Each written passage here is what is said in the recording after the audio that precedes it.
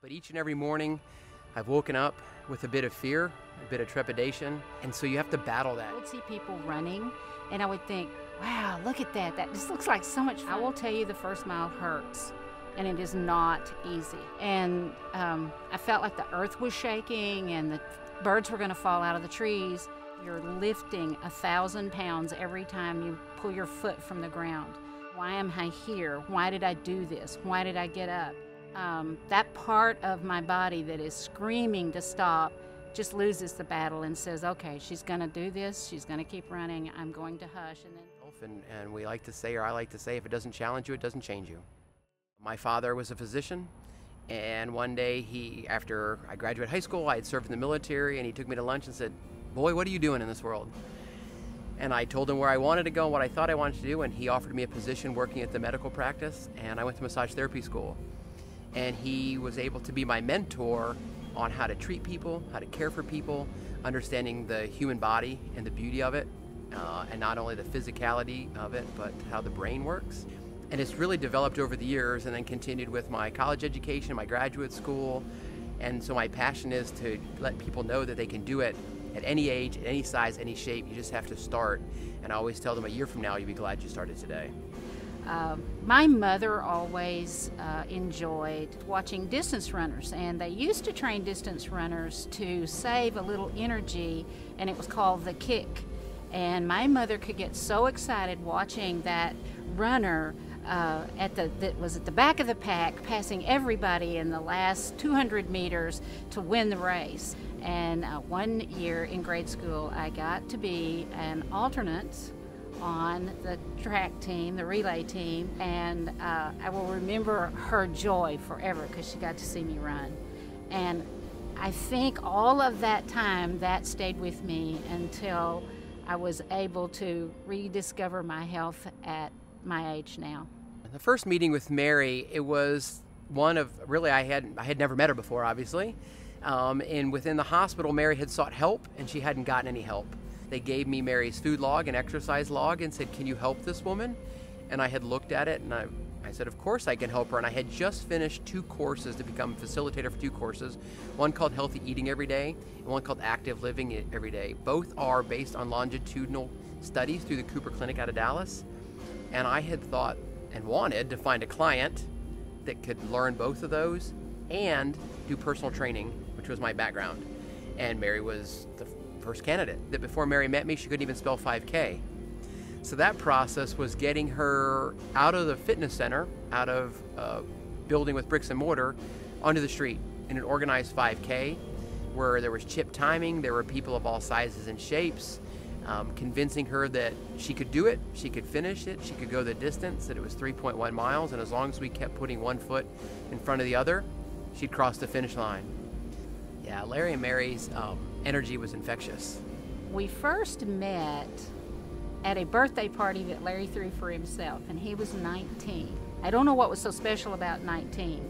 That big East Texas drawl when they talk, which is endearing. That the young man that I was with was good friends with Larry. He felt sorry for Larry because Larry had just busted up with his fiancée, and I think that's what the whole party thing was about. But anyway, he said Larry's really lonely, and he would like to have a kiss. Either of them put their hand out and shook your hand. You're their friend. Giving Larry reaching up and tapping him on the shoulder and saying, do you want a kiss? And he said, sure. And they would be there for you. Everybody felt that. So watching Mary's physical changes and Larry's love of his wife. And I think that we fell in love then, and at first kiss. And enjoying her physical change and telling everybody, look at her legs or look at her shoulders or whatever it might be. If you talk about moving forward, 44 years we were together, Larry's saying always was, I would do it again in a heartbeat. One of the first things he wanted to do after remission was renew our vows. As a teacher and a coach and a trainer, it's my job to set reach goals, or at least challenge the client to do it or challenge Mary to do it. The goals have to be very personal. It's just our job to put them out there like bait.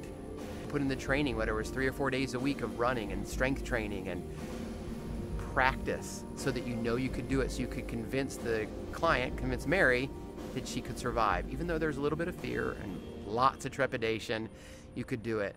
So we went from 5K to a 10K with no bells and whistles, just on a local college campus, to doing a 10K with a couple thousand people in our local town, to reaching out to showing up in San Antonio with 15 to 25,000 people to do the half marathon.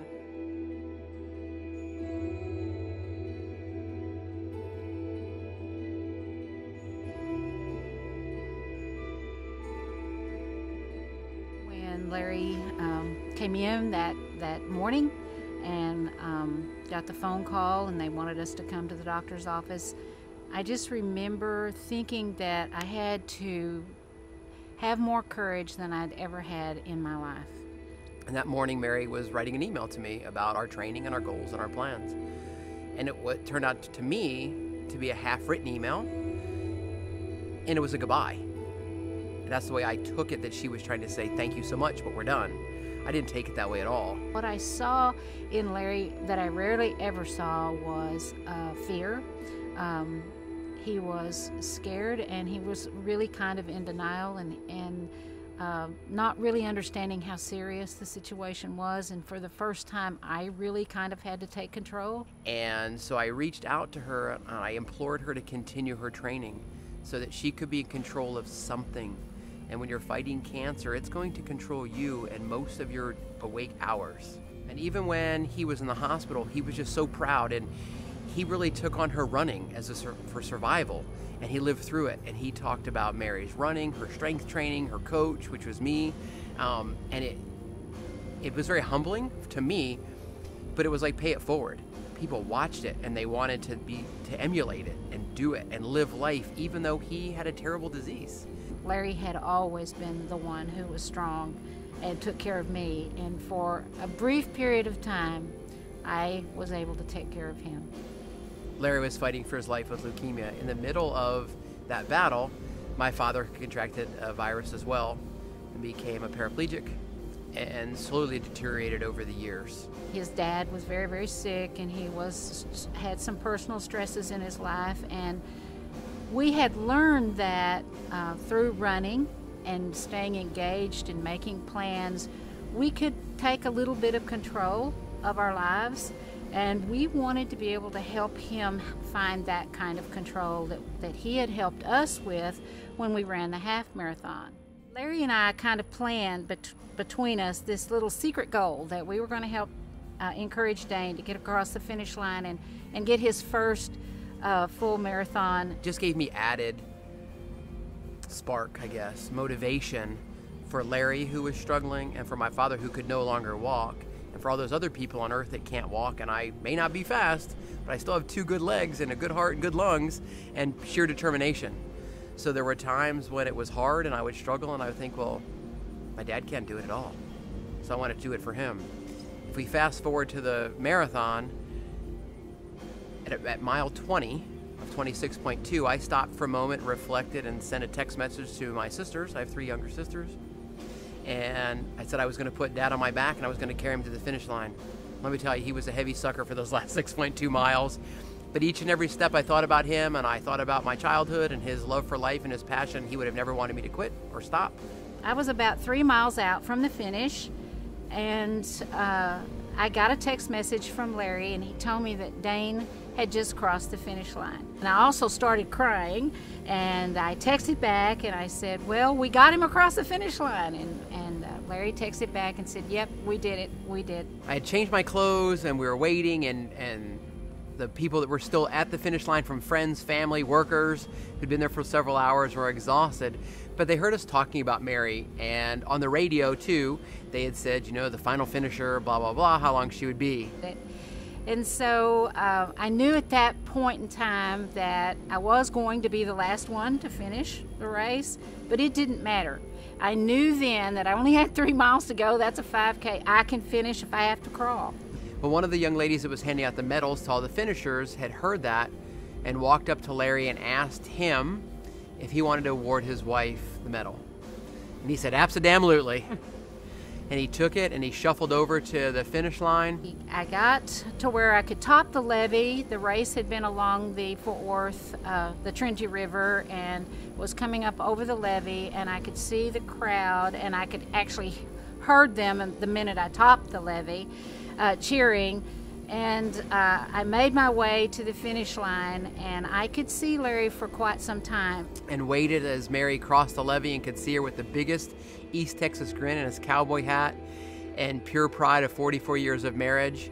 But seeing him standing there waiting for me to come across the finish line, I could see the medal in his hand. And at that point, I was upright, I was smiling, I crossed the finish line into his arms, and he put the medal around my neck. And it's a funny picture because there were 360 degrees of pictures and photographs. Mary was reaching out for a hug, Larry's trying to put on the medal, but at the end of the day, it was about that hug. And that hug was 44 years of pure joy, good times, bad times. It did make a difference, but there wasn't a dry eye at the finish line. Well, after Larry gained a rest day, which is how we chose to say it, and he was gone, I went through a period of early depression or mourning, missing him, and I was trying to find focus in my life. And I remember Dane helping me do that, me asking him for help.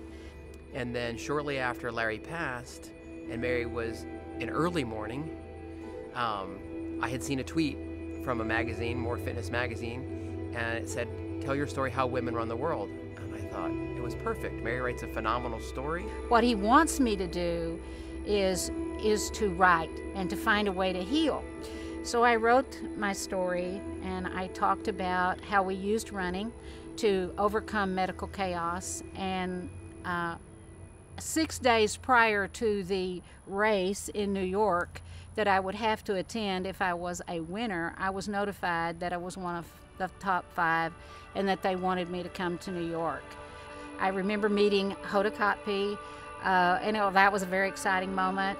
But when she introduced me to the crowd, and 10,000 people cheered for me all at one time. And it was a transformational moment because I realized that my story did resonate with people, that it did make a difference, that I had a responsibility to tell my story. Then it really became transparent that it was something we needed to tell more of. So when you're a captured audience on that airplane for 2.5 or 3 hours, you start thinking what you can and can't do, and we knew we could do it. And then we talk about having tailgate dreams. So once we came home, we sat on the tailgate of the truck and we started dreaming up Dane Boyle Fitness, and here we are today. Probably find it a little hard to tell Dane this, but I could tell him I know why our paths crossed and why why he chose me to help. I actually remember standing on the patio one morning, and he and I had been working together for several months, but this was way before we knew anything about Larry, that he was going to be diagnosed with a terminal illness.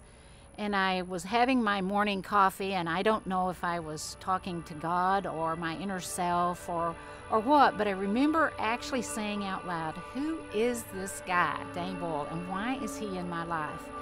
And suddenly it was as if someone just said to me, like I just knew, call it premonition or whatever you want to call it, but I suddenly just knew he's in my life because he's going to prepare me to live my life without Larry.